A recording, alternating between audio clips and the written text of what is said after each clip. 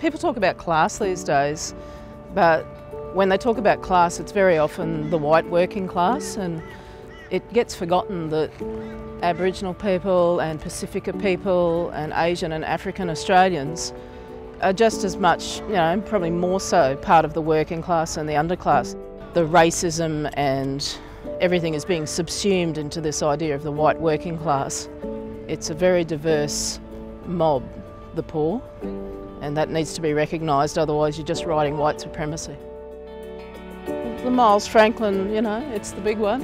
It's the prize that Australians have heard of if they've never heard of a literary award before. It's the way Australia says that we value writing, and if that writing happens to be about blackfellas and poor people, so much the better, I think.